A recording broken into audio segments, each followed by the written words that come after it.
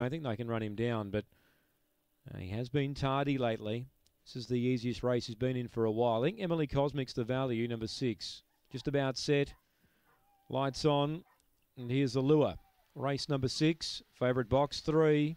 They're ready.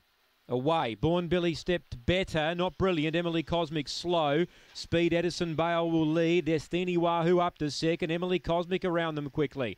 It runs to third. Now where's his favourite? Born Billy back in 5th.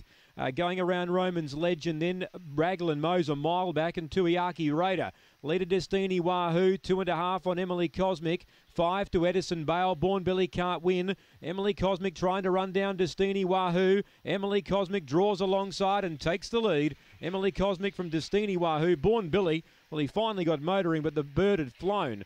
4th Roman's Legend, then Edison Bale, Tuiaki Raider, Raglan Mo. That's a good win, 30 and 37. Emily Cosmic, 5.40 crunched in late. He was the value looking at the race. He was $7 fixed. He was a bit tardy away, but he was able to get to the outside and manoeuvre around them on that first corner, and he chased hard. And that's a good win for Wendy Sebastian. Emily Cosmic. He was there at the right time. He was ready to pounce, and he was crunched in late to 5.40 on the tote. And he's run down Destiny Wahoo. And Born Billy, well, he can do that. He can do that, Born Billy. He charged home late. He'll get third, 2/4, Roman's Legend. 2 lengths by a length and a half.